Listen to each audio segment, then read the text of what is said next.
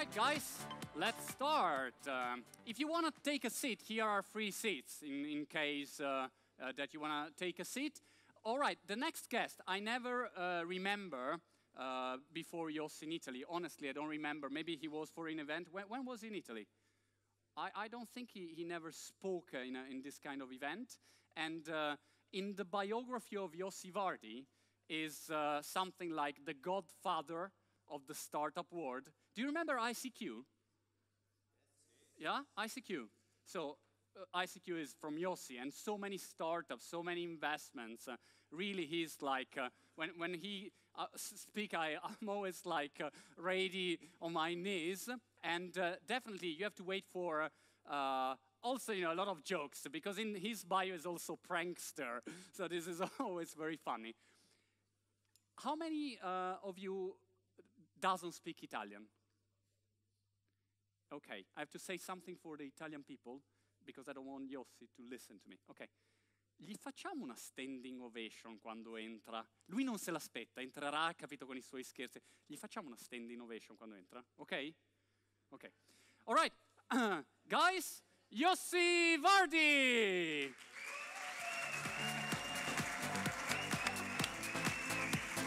Thanks, Yossi, for being here. I really appreciate it. How about that? Okay. Thank you very much for this wonderful reception. You know, this slot in conferences just after the lunch is called by us, the guys who are speaking in a lot of conferences, the graveyard slot, because usually everybody falls asleep. So when I was assigned the slot, I was worried, and our master of ceremony told me, don't you worry, the audience will be very alive, and he delivered the promise, so thank you very much. A few weeks ago, when I gave a talk at this time, it was 3 o'clock in the afternoon, hot summer day, a guy on the first row fell asleep. So I asked the guy next to him, can you please wake him up? So he looked at me and he said, you made him sleep, you wake him up.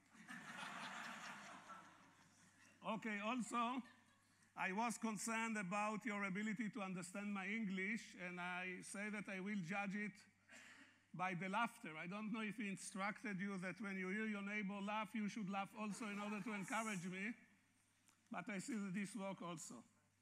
So thank you very much. Thank you, Luca, for putting together this wonderful conference, and thank you, Mike. Mike, don't look so English. Express a little bit of enthusiasm. Mike Butcher, as you know, is the partner of Luca in putting the conference. Thank you, Mrs. Chairman of the museum. It's a very nice structure. I try to explain to my wife what's going on here, but I don't think that the human vocabulary have the words in order to describe the experience. You have to come here in order to see it, but it's really an amazing place. And what is more amazing, that an institute which is devoted to art open its arm and embrace this community of entrepreneurs. This is really very nice. I think she is entitled to another round of applause.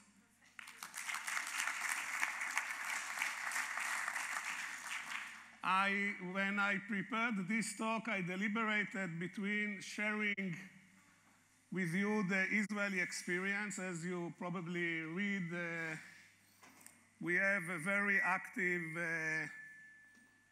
community of entrepreneurs, etc., or to share with you some of my experience from my involvement in startups, what kind of do and don't do. And I was advised by my friend speakers that maybe I should go for the second one, sharing with you some of my experience. Nevertheless, regarding the Israeli experience, I want to share with you one thing. What is the difference between the Israeli mother and the Italian mother? Because somebody told me it's very similar communities. I said, no, there is a distinct difference. Italian mother tell her son, you finish everything from the plate or I will kill you. Israeli mother tell her son, you finish everything from the plate or I will kill myself. And believe me, the second one is much more effective.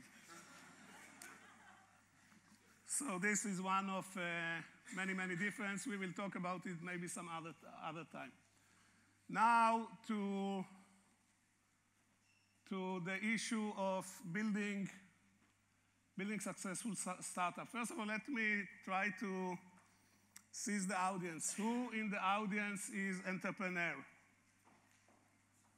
Who is involved in a company which has less than 25 people? Who is involved in a company 25 to 200 people? Who is involved over 200? Who is not involved at all is retired. Okay.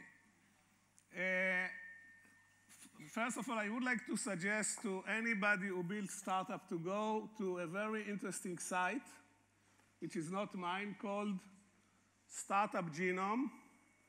It's a site which is made by 3 young American people in California. I think 1 student of Berkeley and 2 of Stanford, or 2 of Berkeley and 1 in Stanford. They made statistics of some thousands of companies and try to see what are the common denominator. Let me start with the following question. Raising funds for the startup. Should you raise large amounts or should you raise small amounts? Sorry? Anybody would like to suggest what is better, to raise large amount or to raise small amount? I'm sorry? Depends. Okay, can you elaborate? Depends is a good answer because you cannot be wrong. Pardon? Okay, what they show that raising too much money in the first stage can be toxic.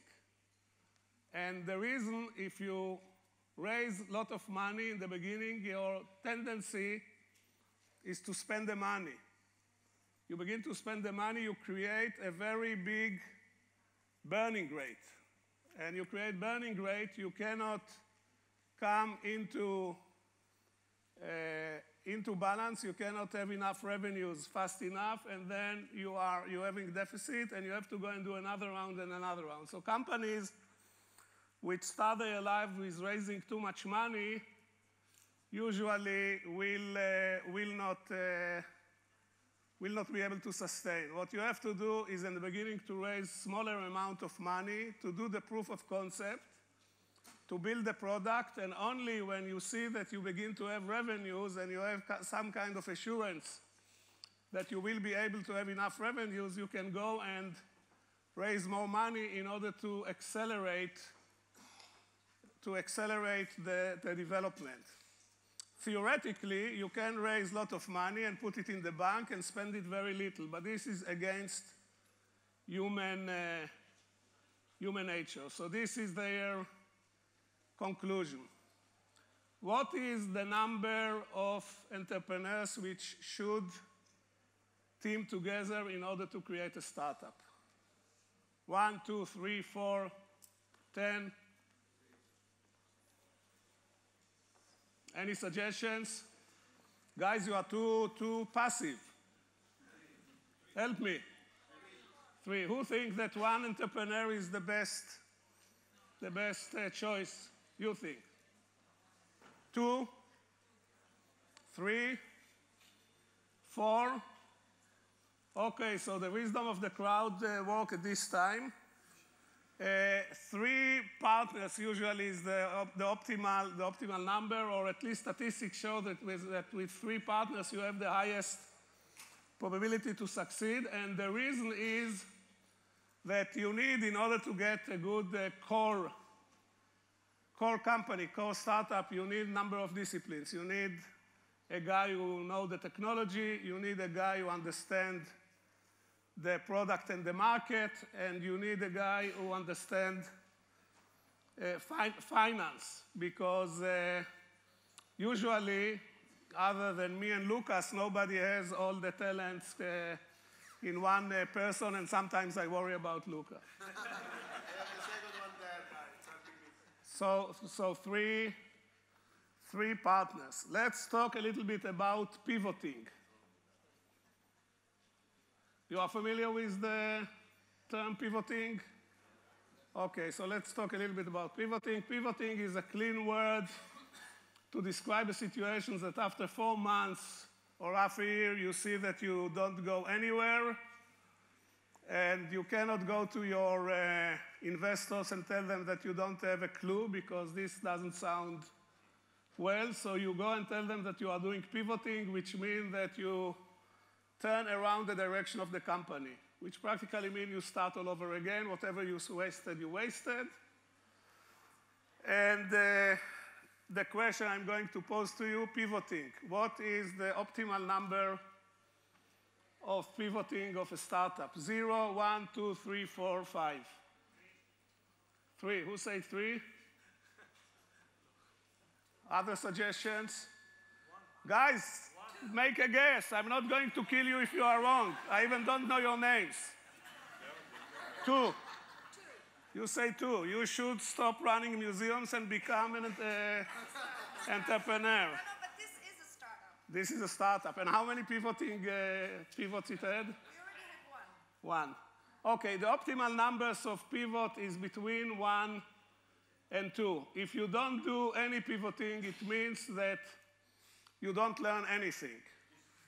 If you are zigzagging too much, you will spend too much money. So the statistics showed that successful companies had between 1 and 2 pivoting.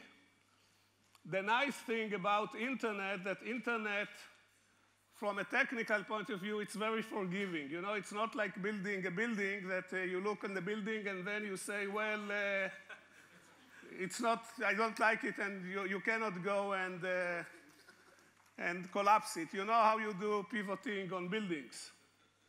You grow on them ivy to cover what have been done. In the internet, it's very flexible. You have to go and change the code, which is not very pleasant, but it's not a tragedy, and you start all over again. Mr. Tiscali, how many pivoting you had when you created your wonderful company? 1? 1? 200. 200. Okay, you have to tell us. You are speaking at 3 o'clock. You will tell us how you survived. But we have a saying that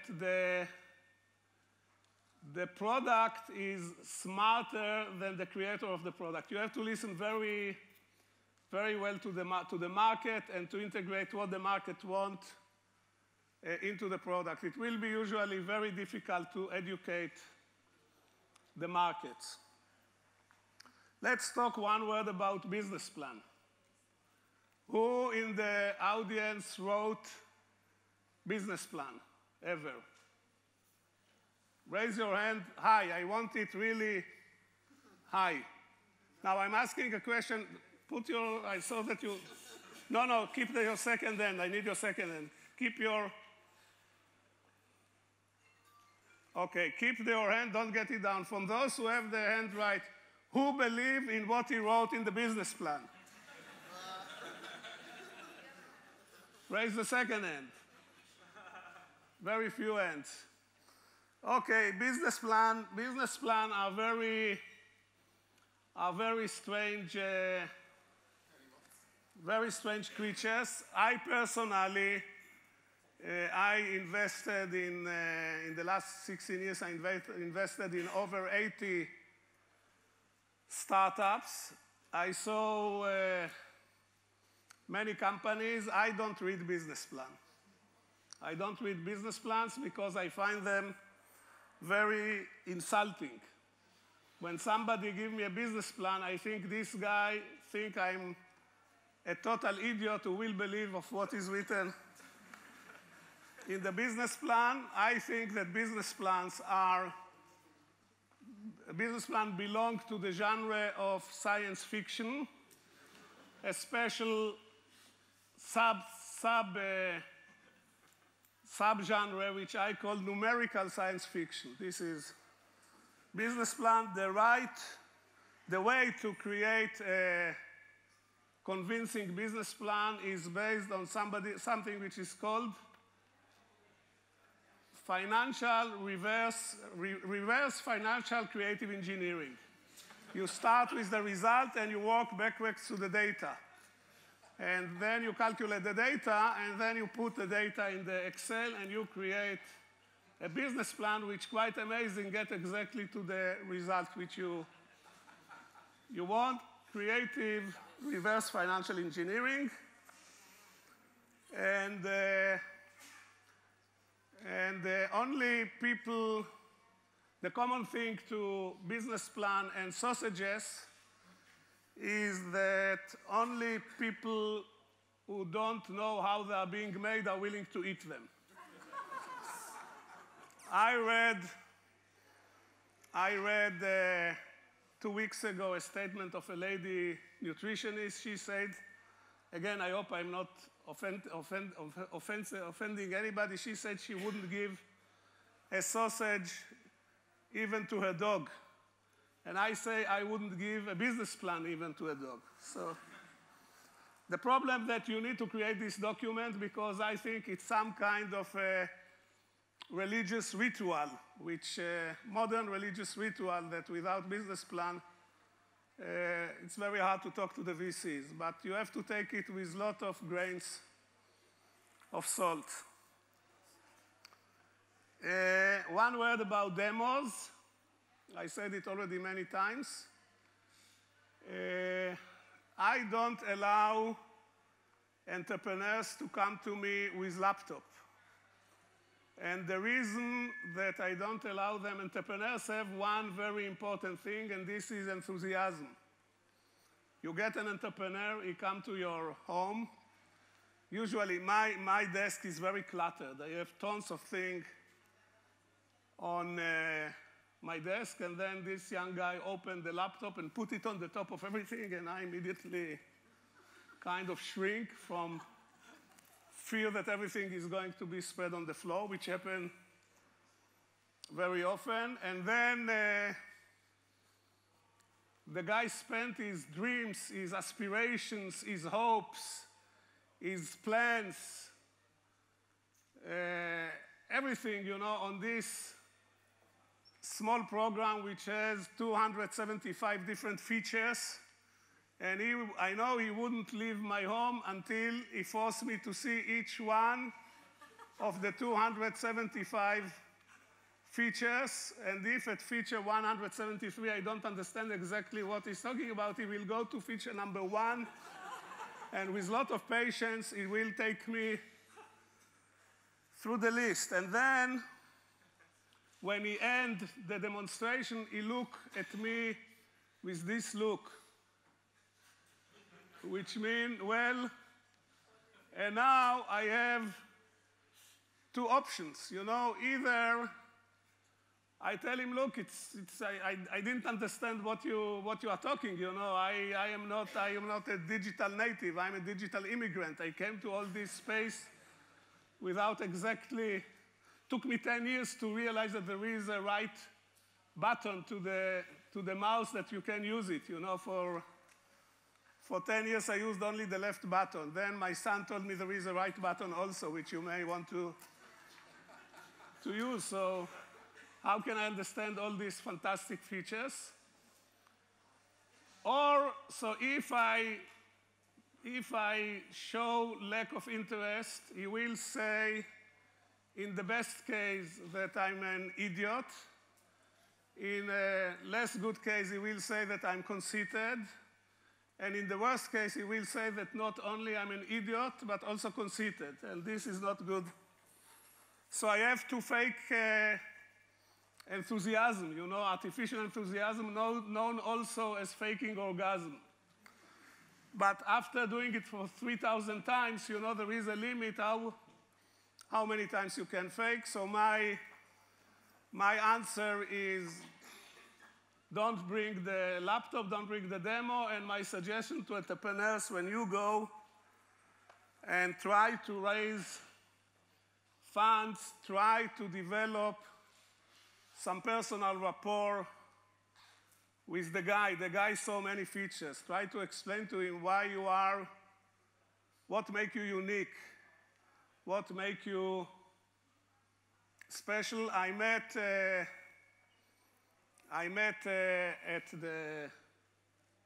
at the lobby of this conference, I was approached by a young lady who has some product of marketing.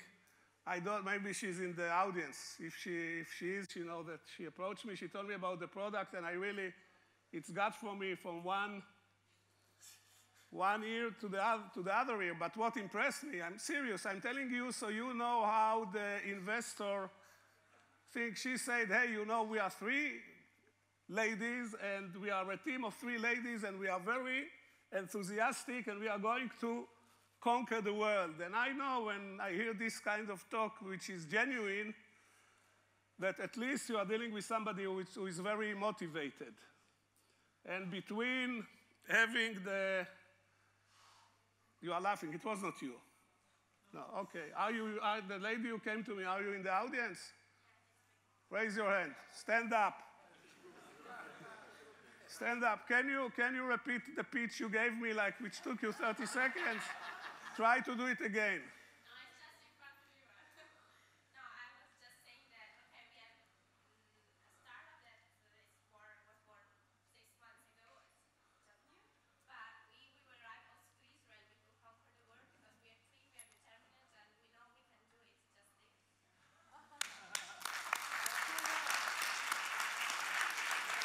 Okay. Okay. This is the sign that I have to leave the stage, because he told me either I leave nicely or he will use moderate force. Can we say last time at Le Web, the organizer of Le Web said, Marco, I don't want to go to stop Yossi, you go. And so I enter very slowly because I didn't want to interrupt Yossi. And then I say, sorry, Yossi, it's only 30 seconds left. So he looked at me and say, all right, then 30. 29, 20. Thank you very much. Yossi See Vardi. you next year in TechCrunch. Thank you so much.